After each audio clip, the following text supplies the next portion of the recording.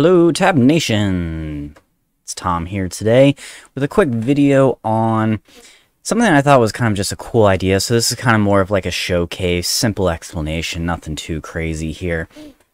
But it was I've done a video where I did like a transparent GUI. This is kind of the same idea, but focused on instead of buttons, text. This was a cool idea, I thought, for creating like list or to-do list kind of things to display over maybe like a video game you're playing, or if you're working, a to-do list is kind of what I created here today. So yeah, let's go ahead and take a look at the code real quick, and then we'll show you it in action. So very short script here. It's only like 18 lines of code plus the spaces. So the first thing I'm doing here, I'm just doing a set working directory to a script. This just means that anytime I kind of call upon a file, like an INI file, or in this case a text file, it's going to find it wherever the script that I ran was located, which for here it's just my desktop, and that's going to be this right here. So it's just called to-do list. It's just a text file, and in there I just got just whatever basic information I put in there. A little to-do list. So 3 little things. You can add as much as you want. I'll show you why. So first thing I'm going to do is I'm going to press F1, and it's going to read that file, store it as the variable FileInfo. And as you see here, I don't have a file path. That's because it's just looking, because of this set working directory, at the same location, which is my desktop. And always make sure you put that .txt at the end, or if you're using a Word document, whatever type of file, make sure you do include that. We're going to do MouseGetPos, X and Y coordinates. The reason why I'm doing it this way, you can hard code down here the coordinates, but I could be playing one game where maybe I want the text to overlay over here, but then on a different game I want the text to be over here instead. So I want to be able to live change the coordinates of where it's opening versus having to constantly recode my script, close down, and rerun it. So we're doing a GUI destroy, just in case I close it. I don't want any variables getting doubled hit there. It's always good to put in front of GUIs regardless. And then we're just going to kind of set up. I just copy and paste some settings here. LastFound, actually, I guess I don't really technically need that because I'm using the MouseGetPos, but you might want that if you are moving some stuff around. So I'll just leave it there for now. It's not really going to affect me. AlwaysOnTop, obviously I want that text to always be visible no matter what program I'm in. And then I just want to create like a tool window and remove that caption, which is just kind of removing this bar that's up here and removing the the X and the minimize key here, because I don't want to see that. All I want is just pure text. I don't want to see the GUI pretty much at all. So I'm going to set the GUI's color here. I used a hex number here that I just made up.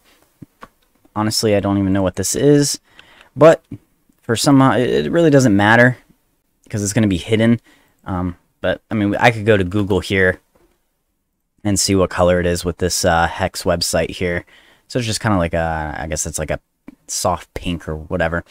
But you can go up here and, find whatever color you want. Really doesn't matter. Just make one up. I'm going to do the font at 20, just so S size 20. So it's nice and big, but not too crazy big. And then here's where my text is actually going to be. So just, got my variable FileInfo. The variable at the end, that's what's going to be displayed. Make sure you put that in %signs. And then color, that's just the text, the font color. So I just put red in there.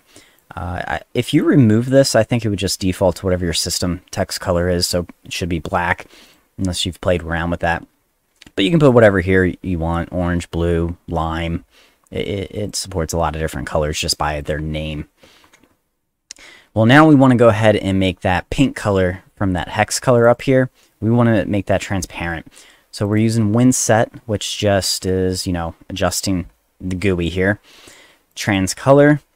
So that's me changing the level of transparency of it. And we're going to make sure you just copy and paste that exact same number, letters down here.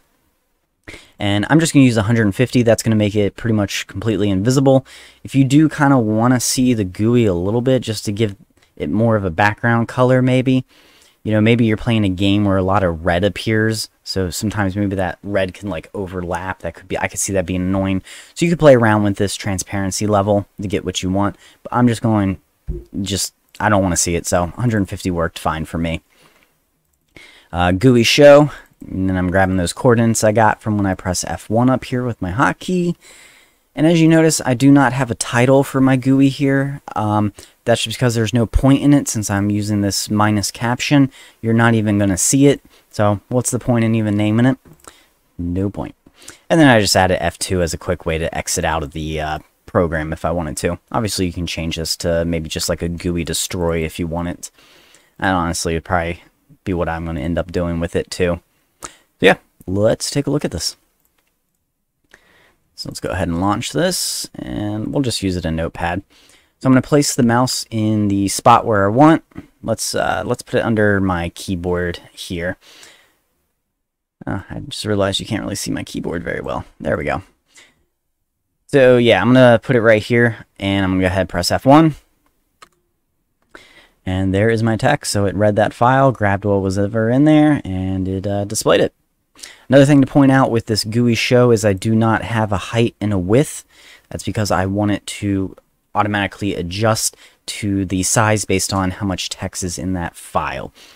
So yeah, just leave that out there, because if I were to put coordinates in there, have this be really long, it would end up cutting off a lot of those the text that I grabbed from that file. So yeah, let's, you know, I can just go over here, press F1 again. Now it's displayed over here. And here's where I could see you wanting to maybe change this transparency level, because that can be a little bit hard to read there because there's, you know, colors in the background behind this. So maybe adding a little bit of less transparency would probably be a good idea. So yeah, that was all I had on this one. If you guys have any ideas on how to expand on this, I'm definitely interested. I think I could see myself using this in mini games just as a way to kind of remind myself of what to do. Yeah, let me know in the comments below. And if you have any questions, also let me know in the comments below.